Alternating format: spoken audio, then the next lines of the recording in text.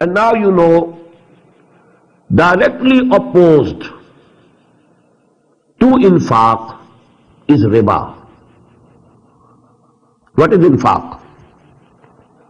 We have read the ayah, يَسَأَلُونَكَ مَاذَا يُنْفِقُونَ قُلِ الْعَفْوَ. Whatever is surplus with you, you give away for the cause of Allah. Give away to the needy in the form of sadaqah. Give away for the deen of Allah, for infaq fi sabilillah. This is infaq. What is riba? Whatever is surplus with you, you invest so that you earn more. And the worst form of earning is that you want to get the benefit, you want to get the profit at a fixed rate. You don't care whether the person to whom you have given that money, whether he is earning or losing. You must get your pound of flesh. That is riba. So these are absolutely different, absolutely opposite to each other. That is why the same principle of contrast. After these two sections on infaq, now you have one section of this surah on riba, which is diagonally opposite to infaq fi sabilillah. The spirit of infaq is whatever is surplus with you, whatever is more than you need, give it away. Don't keep it with you. And give it away for the sake of Allah. If you are investing it to gain more, well, if you want to do it, but through halal means, that is permissible at least. Although it is not that position, that is the highest position, you give away. Everything that is surplus, you give away. يَسَأَلُونَكَ مَاذَا يُنْفِقُونَ قُلِ الْعَفْوَ. But if you don't give away, you give it to someone as loan, goodly loans, without getting any interest or riba on it, so that he can fulfill his needs for the time being. Or you invest in muzaraba or something else, which is legally permissible according to the Sharia, then it is okay, although it is a lower level. The higher level is that you give it away. مَاذَا يُنْفِقُونَ قُلِ الْعَفْوَ. But if you go more lower than that, you give it on riba, you don't want to take the risk. In muzaraba, that is great risk. If there is loss, you lose all your money. The whole capital money is gone in muzaraba. You are not ready to take that risk. And now you are giving on riba. This is absolutely haram. And the biggest haram in Islam is riba. Nothing is like riba in Islam. Please note it. The biggest crime, the biggest sin is riba. And that will be clear from this section. الَّذِينَ يُنْفِقُونَ أَمْوَالَهُمْ. Again here, infaq first. Because Allah subhanahu wa ta'ala wants to show us the contrast. الَّذِينَ يُنْفِقُونَ أَمْوَالَهُمْ بِاللَّيْلِ وَالنَّهَارِ سِرًّا وَعَلَانِيَةً. Those people who spend their wealth and their money, their belongings for the pleasure of Allah, bil-layl, during the night, wan-nahar, as well as during the day, sirran, secretly also, as well as alaniyatan, and openly also, فَلَهُمْ مَجْرُهُمْ إِنْدَ رَبِّهِمْ. For them is their reward. It is ensured with their Lord. وَلَا خَوْفٌ عَلَيْهِمْ وَلَا هُمْ يَحْزَنُونَ. There will be no fear upon them, nor they will be grieving. In contrast, now begin. الَّذِينَ يَأْكُلُونَ الرِّبَا. On the other hand, to the contrary, those who are eating, endeavoring interest and usury. Please note, always in riba, use two words for translation, not one.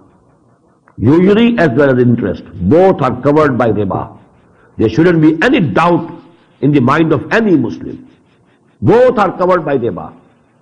And it is a very historical incident that has happened in Pakistan, in our country, that the highest court, the Sharia court, federal Sharia court, that has given the final judgment that the bank interest, commercial interest is also covered by riba. It is also riba. There is no doubt about it. A very big document has been prepared, although there were people who opposed it, that riba is only usury. This commercial interest or bank interest is not riba.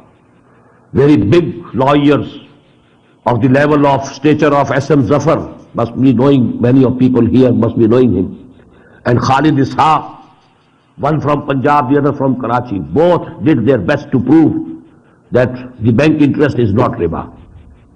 But the court gave the final judgment, and it's very authentic judgment. A very big feat indeed that Allah subhanahu wa ta'ala has enabled the Muslims there to do. Although these things are only on paper. In practice, everything there is the same as anywhere else. As in here, as anywhere else. But at least this theory, this has been proved, and this is the judgment of a court. That is why I am using both the words. Alladhina yakuluna riba. Those who are eating and devouring usury or interest. La yaqumuna illa kama yaqumu alladhi yatakabbathu Allahu min al-mas.